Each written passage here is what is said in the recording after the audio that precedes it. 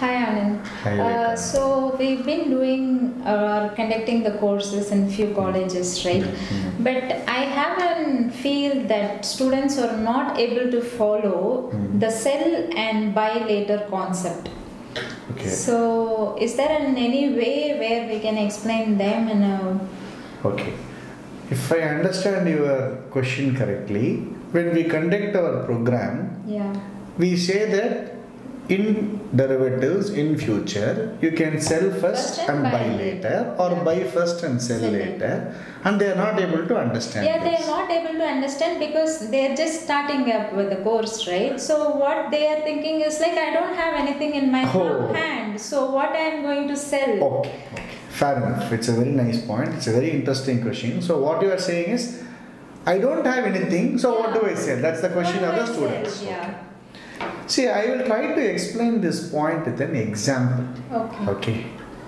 See, what happens is, if you really see the definition, actually what you do is, have you heard of something called as a promissory note? No, no. You have not heard. Okay. If you see, if you want to, let us say, borrow money from somebody, Okay.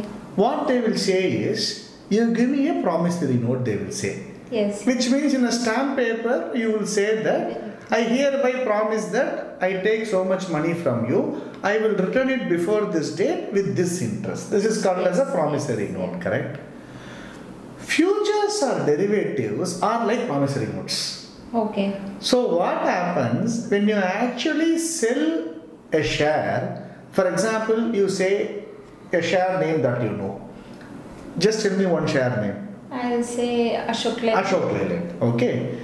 When you deal with Ashok Leyland share in the future segment, if you sell first, what you are actually doing is, which you are not aware, but it is being taken care by your broker, which can be a bank and SEBI, etc. You actually write like a contract, which is similar to a promissory note, Okay. where you say that I hereby acknowledge that I am selling the underlying Ashok Leyland share for rupees so and so. I also agree that I will buy this share before the expiry of the current month. Okay. So this contract is what you are basically giving to the other person. Okay.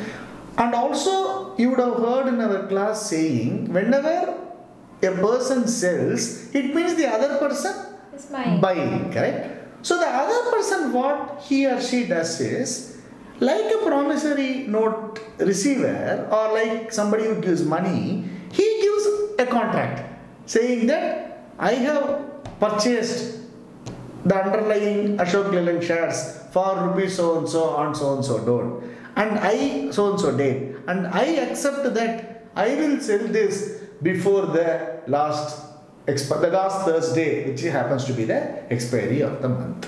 So this you always says it actually happens electronically, Correct, right? correct. So how does we do, like we write this in a contract or what we exactly Very do? nice question. You don't do anything. If you see, the brokers will always have something called as a contract note. Okay. So what will happen is, every day to your registered email ID, whatever transaction you do, automatically this contract note will be sent to your account. So you mean to say this contract note or whatever the trades which had happened in my account, I'll get it in my mail? Yes, not only whatever trades, every contract has a contract note.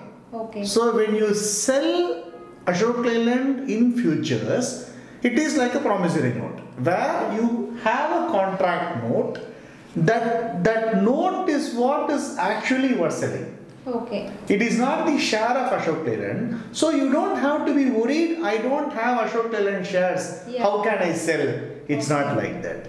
The underlying share is Ashok Leyland, but what you are actually exchanging with the buyer is this contract note. Okay. Hope it gives you some idea and Yes, some yes, clarity. yes. Okay. Okay. Thank you. You are welcome.